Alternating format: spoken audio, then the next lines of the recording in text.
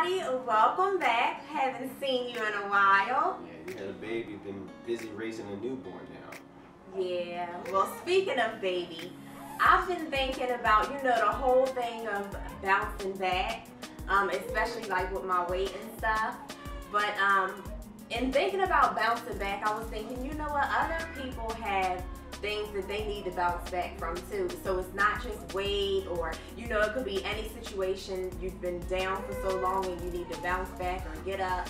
What you talking about? Is there anything the Bible says about bouncing back? In Proverbs, what is that? 24:16, especially in the Message translation, it says, "For God loyal people, you can try to trip them up, but they don't stay down for long. Because God's on their side, they get back up again." So if whatever situation, if it's the weight, if it's starting a new habit, if it's saying I want to be deeper in my spiritual life, I want to be closer to God, I want to be better on the job, don't wait till some day in the future that never will come. Right. Start now and say, "God, could you help me?"